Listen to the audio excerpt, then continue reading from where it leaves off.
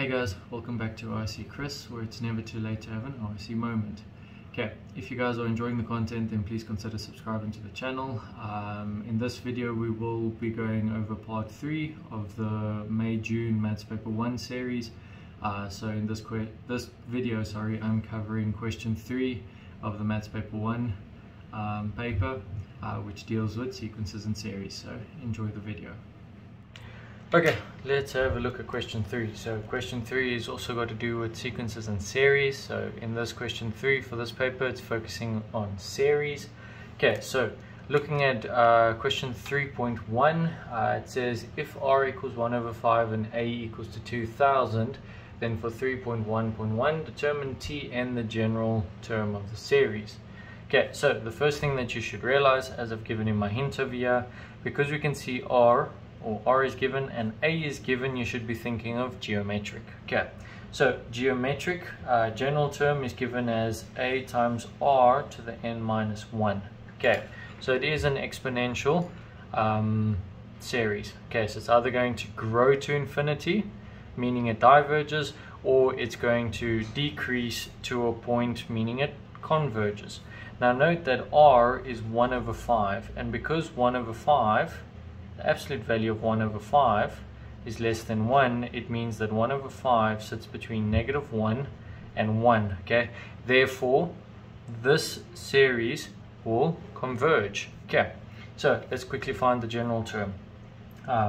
So Tn equals to 2000 times 1 over 5 n to the minus 1. Okay, and that's just going to be our general solution for this series. Now please note you can't distribute that in and then simplify it. So this is wrong. By saying this 400 n minus 1, that is wrong. Why? Because the n minus 1 links to your ratio and not to the entire a times r. Okay, so this is a no-no. Okay, now let's have a look at 3.1.2. so it's asking us to find T7. So it's asking you to find Tn when n equals to 7. So pretty straightforward. T of 7 is going to be 2000, 1 over 5 to the 7 minus 1, which means we'll have 2000, 1 over 5 to the power of 6. Okay, so if you plug that into your calculator, you're going to get a value of 16 over 125. Okay, or if you want it in decimal points, it's 0.128. So you can see we started with our first term of 2000, and after 7 terms we're already sitting at 0.128. Okay, so this series is doing something like this, and it's going to converge. Okay, now let's have a look at 3.1.3. so it says which term of the series will have a value of 16 over 15,625. Okay, so as you can see over here, I've said because they've given us Tn, we need to find what n is. Okay, so we know that Tn equals to 2000, 1 over 5 to the n minus 1.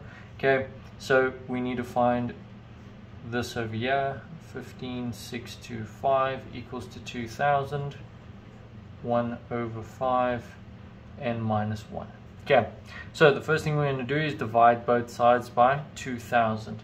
If you do that, you're going to get a value on this side of 1 over, let's see, it's quite a large number, 1953125 equals to 1 over 5 all to the power of n minus 1.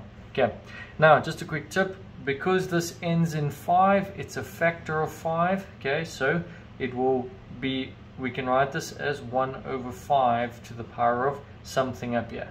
So if you plug that number into your calculator, so 1953125, and you use the factorized function, if your calculator has it, you'll see that it will be 1 over 5 to the power of 9 equals 1 over 5 to the power of n minus 1. So because they have the same base, we can drop our base, so 9 equals to n minus 1.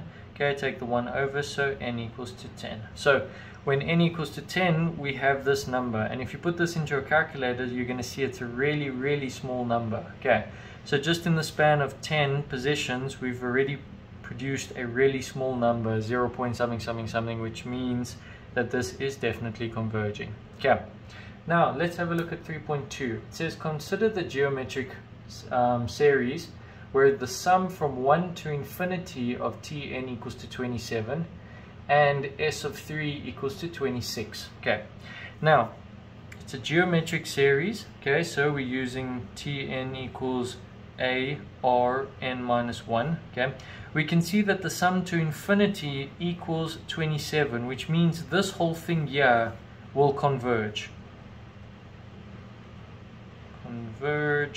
Okay, and it converges to 27. Therefore, r must be a ratio of some sort. Okay, something 1 over something. Okay, now we want to find r.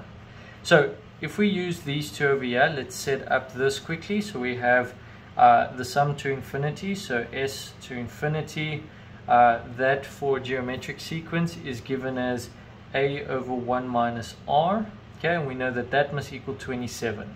If you want to know how this is derived, I have created a video which you can go and watch where I explain all of this. Okay, so that's our first equation, but then they also give us that s of 3 equals to 26.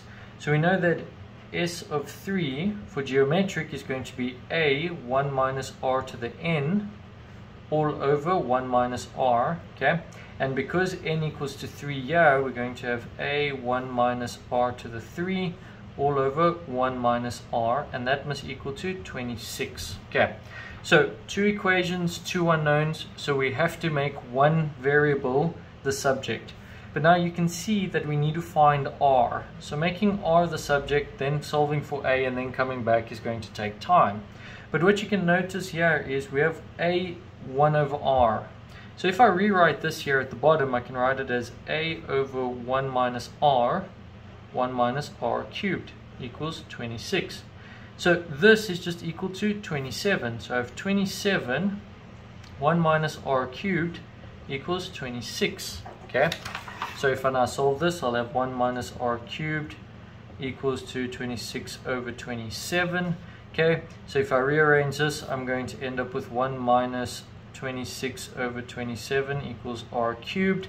Okay, so if you work this out over here, you're going to end up with 1 over 27 equals r cubed. Okay, I'm just going to go up here. So what happens is we'll have the cubed root of 1 over 27 equals to r. So therefore r equals to 1 over 3. Okay, 1 over 3 is less than 1 and greater than -1, so we can definitely see that it converges, and this up here makes sense. Okay, and that's how we score full marks in this question. If you guys found today's video helpful, then please consider subscribing to the channel. Please leave your comments and questions down in the comment section down below. I'd love to hear some feedback from you guys. As you guys can see, that a lot of you watching the videos are not subscribed, so it would be appreciated if you guys do consider subscribing to the channel.